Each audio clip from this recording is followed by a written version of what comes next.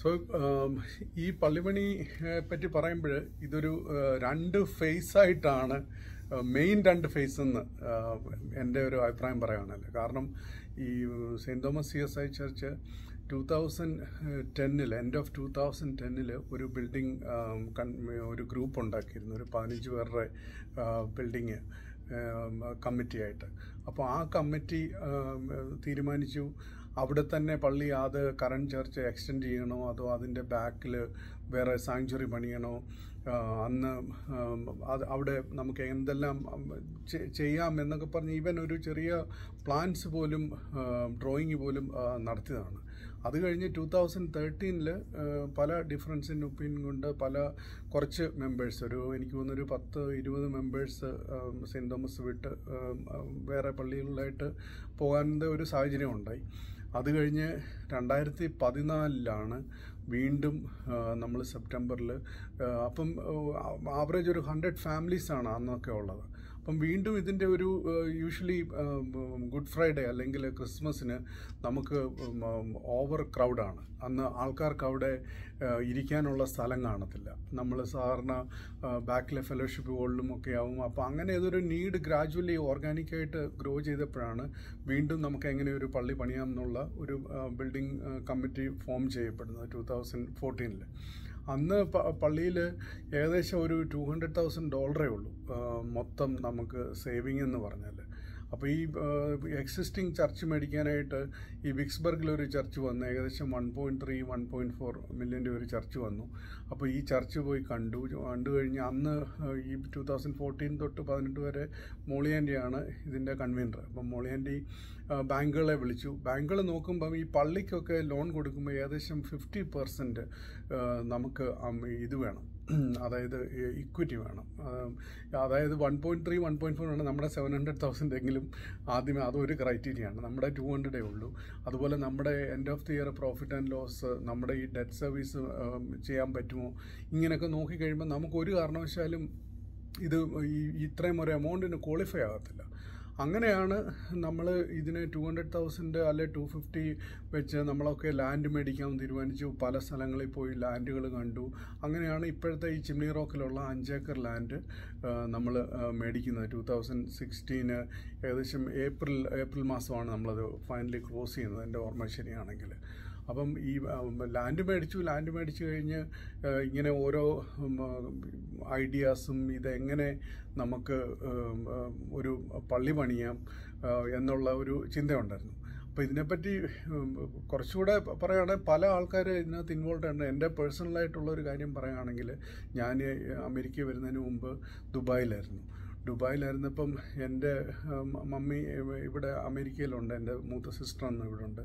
അപ്പോൾ എൻ്റെ മമ്മി ഒരു ദിവസം എനിക്കിങ്ങനെ അന്നൊക്കെ ലെറ്റർ എഴുത്താണല്ലോ, അപ്പം ലെറ്റർ എഴുതുമ്പം എന്നോട് പറഞ്ഞു, ഇതൊരു ക്രിസ്ത്യൻ രാജ്യമാണ്, നീ ഇവിടെ വരണം എന്നൊക്കെ മമ്മിയുടെ ഒരു ആഗ്രഹം വെച്ച് പറഞ്ഞു. അപ്പം ഞാനിവിടെ ഹ്യൂസ്റ്റണിൽ വന്ന് ലാൻഡ് ചെയ്തപ്പോൾ സത്യം പറഞ്ഞാൽ എനിക്ക് വളരെ എന്നാ പറയണേ, ഷോക്കിംഗ് സർപ്രൈസ് എന്ന് തന്നെ വേണേൽ പറയാം. കാരണം കേരളത്തിൽ ജനിച്ചു വളർന്ന് കേരളത്തിൽ ഏത് മുക്കിപ്പോയാലും നമ്മുടെ ഒരു പള്ളികൾക്കൊരു ലുക്ക് ആൻഡ് ഫീലുണ്ട്, അല്ലെ അമ്പലങ്ങൾക്കായാലും നമ്മുടെ ഒരു റിലീജിയസ് ഒരു ലുക്കും ഫീലും അത് കണ്ട് വളർന്ന ഒരു ബാക്ക്ഗ്രൗണ്ടിൽ നിന്നാണ് നമ്മൾ ഇവിടെ വരുമ്പം ഈ അമേരിക്കയിൽ അങ്ങനെ വലിയൊരു പള്ളി ലുക്കും ഫീലും ഉള്ള പള്ളികളൊന്നും തന്നെ ഇല്ല. അപ്പോൾ അന്ന് ഇവിടെ ലാൻഡ് ചെയ്ത കാലം തൊട്ട് ഈ നമ്മുടെ കേരളത്തിലെ പോലെ ഒരു ലുക്കുള്ള പള്ളി ഇവിടെ അമേരിക്ക പണിയണമെന്നുള്ള ഒരു ഡീപ്പ് ഡിസയർ മനസ്സിൻ്റെ ഉള്ളിലുണ്ടായിരുന്നു. പിന്നെ അതുപോലെ ഞാൻ ഇവിടെ ഈ ഹിന്ദു ടെമ്പിൾസിൽ ഗുരുവായൂരപ്പൻ ടെമ്പിളിലായാലും ബാപ്സിലായാലും ഇവിടെയൊക്കെ നമ്മൾ വിസിറ്റ് ചെയ്യുമ്പം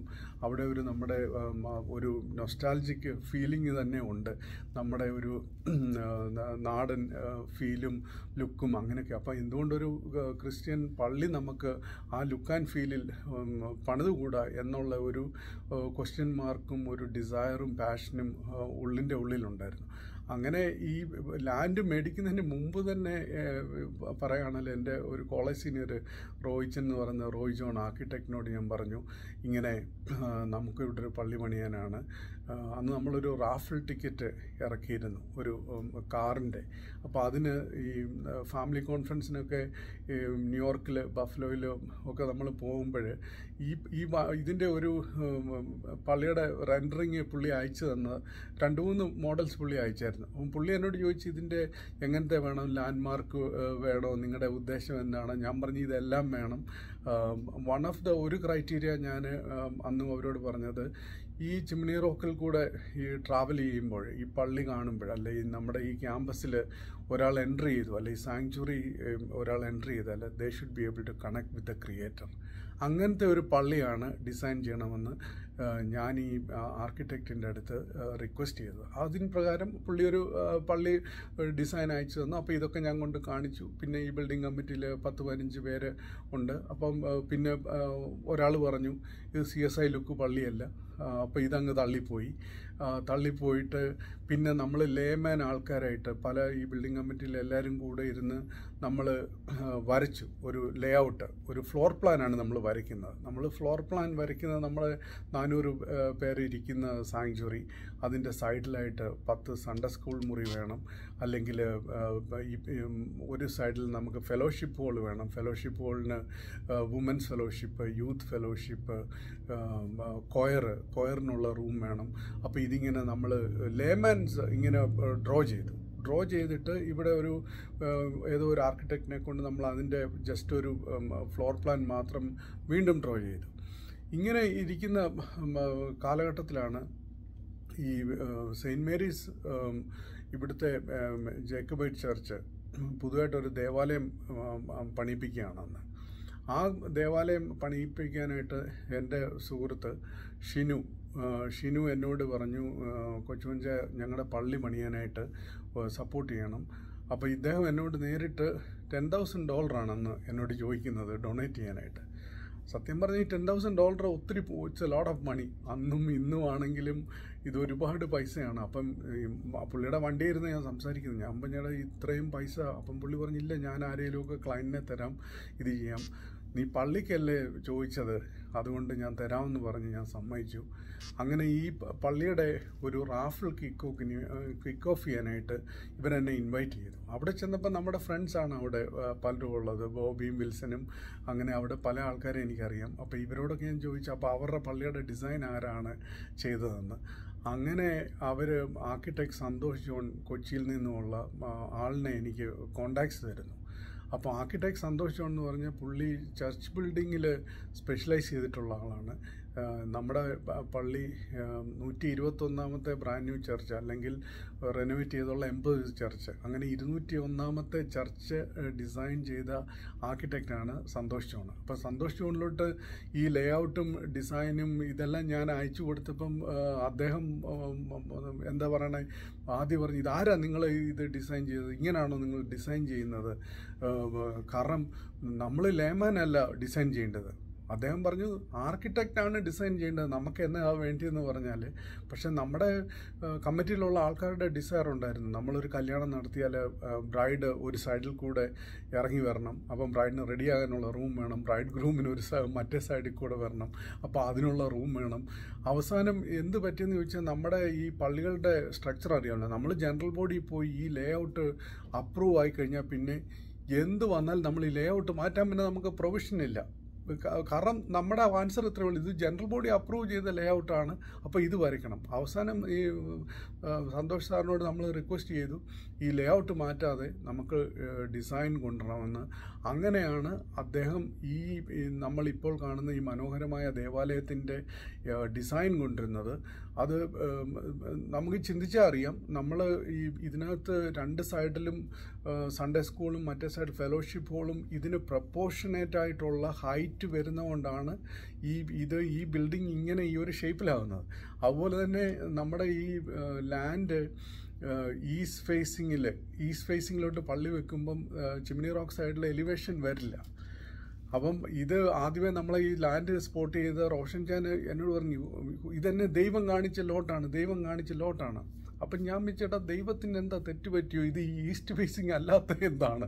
പക്ഷേ ഇത് ഈ ഒരു ഫേസിങ്ങിലായതുകൊണ്ടാണ് നമുക്ക് 2 ഡബിൾ എലിവേഷനിലൊരു ആർക്കിടെക്ചറൽ എസ്തറ്റിക്സ് ഈ പള്ളിക്ക് ഇത് സംഭവിച്ചു. ഇതിനൊക്കെ ഒരു മുഖാന്തരമായത്. അപ്പോൾ ഇതിൻ്റെ ജേർണികളെ പറ്റി പറഞ്ഞാൽ ഒരുപാട് ഇൻട്രസ്റ്റിംഗ് ജേണിയാണ്. ഫ്രാങ്ക്ലി പറഞ്ഞാൽ നമ്മളൊരു ഇപ്പം ഈ വീഡിയോ ചെയ്യുമ്പോഴാണേലും അല്ലെ ഇതിനെപ്പറ്റി എഴുതുമ്പോഴാണേലും ചില ട്രൂ സ്റ്റോറീസ് പറയാനൊക്കത്തില്ല, ചില കാര്യങ്ങൾ. ഓക്കെ, പിന്നെ ഞാൻ സെനിച്ചാൻ്റെ അടുത്ത് ഞാൻ ഷെയർ ചെയ്യാൻ, സെനിച്ചാനാണ് പ്രൊഡ്യൂസർ. സെനിച്ചാൻ പറയുക ഓക്കെ നമുക്ക് ഇന്നത് പറയാം എന്ന് വെച്ചാൽ നമ്മളിതിനകത്ത് ആരെയും ഹേർട്ട് ചെയ്യാനോ, നമ്മളീ പറയുന്ന സത്യങ്ങളാണ്, പല ആൾക്കാരും ഇതിനെതിര് നിന്നെന്നുള്ള വളരെ ഒരു യാഥാർത്ഥ്യമാണ്. മറ്റൊന്നും കൊണ്ടല്ല, ആൾക്കാർക്ക് ഫിയറാണ് നമ്മളെ കൊണ്ട് എങ്ങനെ ഇത്രയും വലിയൊരു ദേവാലയം പണി കഴിപ്പിക്കാനൊക്കും എന്നുള്ള ഒരു ക്വസ്റ്റ്യൻ മാർക്ക് കൊണ്ട് മാത്രമാണ് ജനങ്ങൾ ഇത് ചെയ്യുന്നത്. എല്ലാവരും പറയും നമ്മുടെ പൈസ ഉണ്ടെങ്കിൽ, അഫോർഡബിലിറ്റി ഉണ്ടെങ്കിൽ നമുക്ക് ചെയ്യാം. പക്ഷേ ഇതെന്ന് പറഞ്ഞാൽ ഒരു മോർ ദാൻ ഹെർക്കുലിയൻ ടാസ്കിലുള്ള ഒരു ലുക്കും ഫീലിനുമാണ് ഇതിൻ്റെ റെൻഡറിങ് എത്തിപ്പറ്റുന്നത്. അപ്പോൾ ഇന്ത്യയിലെ നിന്നുള്ള ഡ്രോയിങ്സ്, ഓട്ടോകാഡ് ഡ്രോയിങ്സ് ഇവിടെ നമ്മൾ കൺവേർട്ട് ചെയ്യണം. ഇവിടെ നമ്മളെ സൗമ്യ സുബ്രഹ്മണി എന്ന ആർക്കിടെക്റ്റാണ് നമ്മളിതിനെ മെയിനായിട്ട് ചെയ്തത്. അപ്പോൾ ഇവിടുന്ന് സിറ്റിയിൽ നിന്ന് നമുക്ക് അപ്രൂവൽ കിട്ടിയെങ്കിലും 1-2 ആദ്യമേ നമ്മളിവിടെ ഇതിനെ ഡിസൈനിനും ഇതിനായിട്ട് എൻഗേജ് ചെയ്ത കമ്പനി അവർ നമ്മളെ വളരെ ലോ കോസ്റ്റിൽ, നമ്മളോട് ഏകദേശം എനിക്ക് തോന്നുന്നു $75,000 ഇതിൻ്റെ ഇനിഷ്യൽ ഡിസൈനും ഇതെല്ലാം ചെയ്തു തരാമെന്നും പറഞ്ഞ് നമ്മുടെ അപ്രോച്ച് ചെയ്തു. അപ്പം നമ്മുടെ ബിൽഡിംഗ് കമ്മിറ്റിയിലുള്ള ഒരാൾ വേറൊരു ബിഡുമായിട്ട് വന്ന് $65,000 ചെയ്യാമെന്ന്. അപ്പം ഇനിഷ്യലി നമ്മൾ വർക്ക് ചെയ്ത കമ്പനി പറഞ്ഞു ഓക്കെ ഞങ്ങളത് മീറ്റ് ചെയ്യാം, $65,000 ഇതിൻ്റെ ഡിസൈൻ ചെയ്തു തരാമെന്ന്. പക്ഷേ റിയാലിറ്റി എന്ന് പറഞ്ഞാൽ ഇങ്ങനത്തെ ഒരു വർക്ക് ചെയ്യണമെങ്കിൽ ഒരു 4-5 വർഷം മുമ്പ് നമ്മൾ നോക്കുകയാണെങ്കിൽ ഒരു $120,000 വർക്കുണ്ട്. നമ്മൾ മലയാളികളും ഇന്ത്യൻസും ആകുമ്പോൾ നമ്മൾ ഈ കോർണർ കട്ടിങ് എക്സ്പേർട്സാണ്. നമ്മളെങ്ങനെ കാശ് ചിലവ് കുറയ്ക്കാം എന്നാണ് നോക്കുന്നത്. പക്ഷെ ചിലപ്പോൾ നമുക്കത് ഗുണകരമാകത്തില്ല. കാരണം നമ്മൾ എൻഗേജ് ചെയ്ത കമ്പനി ഒരു ഇന്ത്യൻ ബേസ് കമ്പനി ആയതുകൊണ്ട് അവർ ചിന്തിക്കുന്നത് ഇത് കൺസ്ട്രക്ഷൻ്റെ കോൺട്രാക്റ്റ് കിട്ടുമ്പം അതിനകത്ത് അവർക്ക് പ്രോഫിറ്റബിലിറ്റി മേക്കപ്പ് ചെയ്യാമെന്നും വെച്ച് ഈ ഇനിഷ്യൽ ഡിസൈൻസ് ഇവർ ലോ കോസ്റ്റിൽ എഗ്രി ചെയ്തു, അവർ ടേക്കപ്പ് ചെയ്തു. അപ്പം സിറ്റി ഓഫ് ഹ്യൂസ്റ്റണിലും എനിക്ക് കറക്റ്റായിട്ടും എനിക്കറിയില്ല. ഫോർ എക്സാമ്പിൾ അതിൻ്റെ ഓരോ ഡിപ്പാർട്ട്മെൻറ്റ്സിൽ ഇരുന്ന് അതിൻ്റെ ഈ സ്റ്റാൻഡേർഡ്സ് ചെക്ക് ചെയ്യുന്നവർ, ഇപ്പം for example foundation 2 feet height വേണമെങ്കിൽ 2 feet എത്ര കൂടിയാലും അവരെ ബോദർ ചെയ്യത്തില്ല. ഇത് ഞാൻ പറയാൻ കാര്യം എന്നാന്ന് ചോദിച്ചാൽ ഇതിൻ്റെ ഫൗണ്ടേഷൻ സിറ്റി ഓഫ് ഹ്യൂസ്റ്റണിൽ നിന്ന് അപ്രൂവലായി വന്നപ്പോൾ 6 feet ഹൈറ്റിലാണ് നമ്മുടെ ഫൗണ്ടേഷൻ നിൽക്കുന്നത്. അപ്പോൾ ഇതിനകത്ത് നമുക്ക് മനസ്സിലാക്കാവുന്നത് ഇതിൻ്റെ എൻഗേജ് ചെയ്ത കമ്പനി അവരും കോർണർ കട്ടിങ്ങിന് സ്ട്രക്ചറൽ എഞ്ചിനീയറെ എൻഗേജ് ചെയ്തു. അവർക്കും കറക്റ്റ് ശമ്പളം പൈസ കൊടുക്കാത്തതുകൊണ്ട് അവരേതോ ഓയിൽ ആൻഡ് ഗ്യാസ് ഏതോ പ്രൊജക്റ്റിൻ്റെ ഫൗണ്ടേഷൻ്റെ അടുത്ത് കോപ്പി ആൻഡ് പേസ്റ്റ് അടിച്ചു. അപ്പോൾ നമുക്ക് ഇത് ഹൈറ്റ് കൂടി വന്നു. അപ്പോൾ ഇത് നമുക്ക് ഈ സിറ്റി ഓഫ് ഹ്യൂസ്റ്റണിൽ നിന്ന് വന്ന ഈ ഡ്രോയിങ് എന്ന് പറഞ്ഞാൽ ഇത് കൺസ്ട്രക്ഷൻ റെഡി ഡ്രോയിങ് അല്ലായിരുന്നു. അപ്പോൾ അന്ന് നമ്മുടെ ട്രഷററായിട്ട് വർക്ക് ചെയ്തുകൊണ്ടിരുന്ന പൊന്നച്ചാൻ, ചെറിയാൻ എബ്രഹാം, പൊന്നച്ചാൻ എന്നോട് തർക്കിച്ച് എന്നോട് പറഞ്ഞു എടാ ഈ ഡ്രോയിങ് തെറ്റാണ്. ഞാൻ പറഞ്ഞു ഡ്രോയിങ് തെറ്റാണെന്ന് പൊന്നച്ചാൻ എനിക്കും അറിയാമെന്ന് പറഞ്ഞു. ഞാൻ പറഞ്ഞു നമ്മളിത് കറക്റ്റ് ചെയ്തുകൊണ്ടിരുന്നാൽ ഇതൊരിക്കലും നമ്മുടെ ഈ പള്ളിപണി നടക്കാൻ പോകുന്നില്ല, പൊന്നച്ചാൻ ഒപ്പിടാൻ പറഞ്ഞു. അത് കാരണം എന്നാന്ന് ചോദിച്ചാൽ നമ്മളൊന്ന് ഇമാജിൻ ചെയ്യണം, ഇന്ന് ഞങ്ങൾക്ക് 142 ഫാമിലിയുണ്ട്. നമ്മുടെ ഒരു വീട്ടിൽ ഒരു 4 പേര് നമ്മളൊരു വീട് പണിയോ എന്തെങ്കിലും ചെയ്യുമ്പോൾ നമ്മൾ 4 വശമോ അല്ലെ ഒരു 16 വശമോ ഇതിന്. അപ്പോൾ ഈ 142 ഫാമിലി അല്ലെ ഒരു 15-25 ബിൽഡിംഗ് കമ്മിറ്റി മെമ്പേഴ്സ് ഉള്ളിടത്ത് നമുക്ക് പല കാര്യങ്ങളും മനഃപൂർവ്വമായിട്ട് അല്ലെങ്കിൽ പോലും ഇതെല്ലാം നമുക്ക് റെക്ടിഫൈ ചെയ്ത് കറക്റ്റ് ചെയ്ത് പോകാവുന്ന ഒരു മൊമെൻറ്റം അല്ലായിരുന്നു അന്ന്. അല്ലെങ്കിൽ അങ്ങനെ ഒരു ഫിയർ ഉണ്ടായിരുന്നു എൻ്റെ ഉള്ളിൽ. ഫ്രാങ്ക്ലി പറഞ്ഞാൽ എനിക്ക് അങ്ങനെ ഒരു ഫിയർ ഉണ്ടായിരുന്നു. നമ്മളിത് ഡ്രോയിങ് തെറ്റാന്ന് പറഞ്ഞാൽ ഇത് ഡ്രോയിങ് കറക്ഷന് പോകും, ഇത് ഡിലേ ആകും. കാരണം നമ്മൾ പലപ്പോഴും ആൾക്കാരുമായിട്ട് ഡീൽ ചെയ്യുമ്പോൾ ആൾക്കാരുടെ ഒരു ആറ്റിറ്റ്യൂഡ് അവർക്ക് ഫിയറാണ്. അപ്പം പലരും ഇതിനകത്ത് ഓരോ സ്റ്റേറ്റ്മെൻറ്റ്സ് ജനറൽ ബോഡിയിലായാലും അല്ലാതാണേലും പറയുമ്പം ഇവർക്ക് ഇതിനകത്തൊന്നും കോൺഫിഡൻസിൽ ഇത് നടക്കാതിരിക്കാനുള്ള ഒരു സ്റ്റേറ്റ്മെൻറ്റ്സ് പറയുന്ന പോലാണ് നമുക്ക് ഫീൽ ചെയ്തിട്ടുള്ളത്. അതുകൊണ്ട് പല കാര്യങ്ങളും പലപ്പോഴും പറയാതെ ചെയ്യേണ്ടി വന്നിട്ടുണ്ട്. എല്ലാ കാര്യങ്ങളും ഇത് ഔട്ട് ഓഫ് പ്യുവർ ഫിയറാണ്, അല്ലാതെ കാരണം നമുക്ക് ഇതിനകത്ത് ഒരു ഗോൾ, ഇത് എങ്ങനെയെങ്കിലും ഇത് പ്രൊജക്റ്റ് അക്കംപ്ലിഷ് ചെയ്യണം. സിമ്പിൾ ആയിട്ട് പറയുകയാണെങ്കിൽ ഇതിൻ്റെ ഡ്രോയിങ്സ് പോലും പലപ്പോഴും ആൾക്കാർ ഇതിൻ്റെ റെൻഡേഴ്സ് ഇതൊന്ന് ഡിസ്പ്ലേ ചെയ്യാൻ പറയുമ്പോഴും എനിക്ക് ഉള്ളിൽ ഫിയറായിരുന്നു. ഫിയർ എന്ന് വെച്ചാൽ ഇതിൻ്റെ എലിവേഷൻ കൂടുതലാണ്, എന്തിനാണ് നമുക്ക് ഇത്ര എലിവേഷൻ വേണ്ടി വരുന്നത്, അപ്പോൾ ഇതിന് ഉടക്ക് വരുമോ എന്നുള്ള പേടി കൊണ്ട്. പിന്നെ നമ്മൾ ഈ റെൻഡറിങ്ങിൽ കാണുന്ന ഈ സെയിം ഔട്ട്പുട്ട് ഇവിടെ വരുമോ എന്ന് എനിക്ക് ക്വസ്റ്റ്യൻ മാർക്കുണ്ട്. കാരണം അവിടുത്തെ ഈ വർക്ക്മാൻഷിപ്പ്, നാട്ടിൽ നിന്നുള്ള വർക്ക്മാൻഷിപ്പ്, ഇവിടെ അത്രയും വർക്ക്മാൻഷിപ്പ് കിട്ടാൻ പറ്റുമോ? കാരണം ഈ ഡ്രോയിങ് കറക്റ്റ് ചെയ്യാൻ ആർക്കിടെക്റ്റിൻ്റെ അടുത്ത് പോകുമ്പോൾ ആർക്കിടെക്റ്റ് ചോദിക്കും, നിങ്ങളെന്തിനാ ഇങ്ങനത്തെ പള്ളി പണിയുന്നതെന്ന്, നിങ്ങൾക്ക് വേറെ പള്ളി പണിയുണ്ട്. നമ്മൾ പറഞ്ഞു ഇത് നമ്മുടെ ഡിസയറും ഡ്രീമാണ്, നമ്മൾ ഈ പള്ളി ഈ ലുക്ക് ആൻഡ് ഫീൽ കൊണ്ടുണ്ട്. അപ്പം ഇതിനകത്ത് ഇൻവോൾവ് ആയിട്ടുള്ള ഇവിടുത്തെ ലോക്കൽ ആർക്കിടെക്ട്സ് ആണെങ്കിലും അല്ലെങ്കിൽ ഇവരെല്ലാം കൂടെ ഇത്രയും ഒരു പാഷനേറ്റായിട്ട് ഇതിൻ്റെ പ്രൊജക്റ്റിലോട്ട് വർക്ക് ചെയ്ത് ഇങ്ങനെ ഒരു ലുക്ക് ആൻഡ് ഫീൽ ഇത് വരുമെന്നുള്ള പല ഫിയർഫുള്ളായിട്ടുള്ള സംഭവങ്ങൾ ഈ ജേർണിയിൽ ഇതിനകത്ത് പോയിട്ടുണ്ട്. പിന്നെ രസകരമായ ഒരുപാട് സംഭവങ്ങളുണ്ട്. നമ്മൾ ഇതിനെപ്പറ്റി ഓർക്കുമ്പോൾ എന്താ പറയണേ, തികഞ്ഞ ഒരു സംതൃപ്തി, അല്ലെങ്കിൽ ഒരു എന്താ പറയണേ, ഇപ്പോഴാണെങ്കിൽ പോലും ചെറിയ ചെറിയ കാര്യങ്ങൾക്ക് ആൾക്കാരുടെ കൺസേൺ ഇതൊക്കെ കാണുമ്പം സത്യം പറഞ്ഞാൽ ഐ താങ്ക് ദ ലോഡ്. ഞാൻ ദൈവത്തിന് നന്ദി പറയാം. ദൈവമേ, ഇത്രയും ഈ ചിന്താഗതിയും ഇങ്ങനെയുള്ള ഒരു ആൾക്കാരുടെ ഇതിൻ്റെ നടുവിൽ കൂടി ഇങ്ങനെ ഒരു പ്രൊജക്റ്റ്, ഇത് ദൈവാനുഗ്രഹം കൊണ്ട് മാത്രം നടന്നെന്ന് മാത്രമേ എനിക്ക് പറയാൻ പറ്റത്തുള്ളൂ. കാരണം നമ്മൾ വെറും ലേ ആൾക്കാർ, നമുക്ക് സെയിൻറ്റ് തോമസ് എന്ന് പറയുന്ന പോലെ, സെയിൻറ്റ് തോമസ് പള്ളി എന്ന് പറഞ്ഞാൽ നമ്മൾ സംശയമാണ്, നമുക്ക് എല്ലാത്തിലും സംശയമാണ്. നമ്മളെല്ലാം കറക്റ്റായിട്ട് കണ്ട് ഇത് ചെയ്ത് അങ്ങനെ മാത്രം വിശ്വസിക്കുന്ന ഒരു ജനസമൂഹത്തിൻ്റെ നടുവിൽ കൂടി ദൈവം നമ്മളെ ഇത്രയും നല്ലൊരു ദേവാലയം ഇവിടെ അക്കംപ്ലിഷ് ചെയ്യാൻ പറ്റുന്നുള്ളത് തീർച്ചയായിട്ടും ഗ്രേറ്റ്ഫുൾ ടു ദ ഗോഡ്. ഇതിനകത്ത് ഇൻവോൾവ് ആയ എല്ലാവരോടും ഒരുപാട് നന്ദി മാത്രമേ ഉള്ളൂ എനിക്ക് പറയാനായിട്ട്. എനിക്കും അതിനകത്തൊരു ഓപ്പർച്യൂണിറ്റി കിട്ടി ഇതിൻ്റെ ഭാഗമാകാനും. ഇതിനകത്ത് വൈസ് പ്രസിഡൻ്റ് ആയതിൻ്റെ കാരണം തന്നെ അതിനു മുമ്പുള്ള പല ലീഡർഷിപ്പിൽ സെക്രട്ടറീസ് ആയാലും അവർ ജനറൽ ബോഡി അപ്രൂവ് ആയാലും ആ പ്രൊജക്റ്റ് അവർ കോൺട്രാക്റ്റ് സൈൻ ചെയ്താൽ പറഞ്ഞാൽ അവർ കോൺട്രാക്റ്റ് സൈൻ ചെയ്യില്ല. അവർക്ക് ഫിയറാണ്, അവർക്ക് ഫിയർ ആയതുകൊണ്ട്. പക്ഷെ നമുക്ക് പ്രൊജക്റ്റ് മുന്നോട്ട് പോകാനൊക്കത്തില്ല. അപ്പം നമ്മൾ സ്റ്റക്കാവും. അന്നേരം ഞാൻ വിചാരിച്ചു, ഓക്കെ, ഞാൻ വൈസ് പ്രസിഡൻ്റായിട്ട് തന്നെ നിൽക്കാം. കാരണം ഒരു 3 of the 2 സൈനിങ് അതോറിറ്റി വരും. എനിക്ക് അത്രയും ഫിയർ ഇല്ല ഫ്രാങ്ക്ലി പറഞ്ഞാൽ. ഒരു മോഡ്ഗേജിനായാലും, കാരണം ഞാനൊരു മോഡ്ഗേജ് ബ്രോക്കറാണ്, എനിക്കപ്പോൾ ഇതിൻ്റെ നമ്പേഴ്സ് അറിയാം. നമ്മൾ പലപ്പോഴും കോംപ്ലക്സ് ആയിട്ടാണ് ചിന്തിക്കുന്നത്. 140 ഫാമിലിക്ക് $5 million പ്രൊജക്റ്റ് എന്ന് പറഞ്ഞാൽ another way to look at ഒരു $30,000 ലയബിലിറ്റി നമ്മൾ 30 വർഷം അല്ലെ 20 വർഷത്തേക്ക് എടുക്കുന്നു. നമ്മളുടെയൊക്കെ വീടുകൾ 300, 400, 500. നമ്മൾ പലപ്പോഴും മറന്നു പോകുന്നത് നമ്മൾ 140 പേരുണ്ടെന്നുള്ളത് നമ്മൾ മറന്നു പോകും. നമ്മൾ വിചാരിക്കും നമ്മൾ ഒരാളുടെ ഈ $2.2 million, $1.5 million ആരുടെയും മിസ്റ്റേക്കായിട്ടല്ല ഞാൻ ഇതൊന്നും പറയണത്. ഞാനിത് പറയുന്നത് ഇനിയും ആരെങ്കിലുമൊക്കെ ഈ നമ്മുടെ കമ്മ്യൂണിറ്റിയിൽ പള്ളി പണിയാനൊക്കെ ചെയ്യുന്നെങ്കിൽ നല്ല പ്രൊജക്ട്സുകൾ തീർച്ചയായിട്ടും ചെയ്യണം. ദൈവം ഉറപ്പായിട്ടും വഴി തെളിക്കും. നമ്മുടെ സ്വപ്നങ്ങൾ സാക്ഷാത്കരിക്കാൻ മതിയായവനായ ഒരു ദൈവമാണ്. നമുക്കുള്ളത്. അതിനുവേണ്ടി മാത്രമാണ് ഞാൻ ഇതിനെയൊക്കെ എടുത്ത് ഞാൻ പറയണത്. ഇത് ആർക്കെങ്കിലും ഹെൽപ്ഫുൾ ആകുകയാണെങ്കിൽ, അല്ലെങ്കിൽ നിങ്ങൾക്ക് നമ്മുടെ എക്സ്പീരിയൻസിനെ പറ്റി കൂടുതലായിട്ട് അറിയണമെങ്കിൽ, definitely happy to share the knowledge.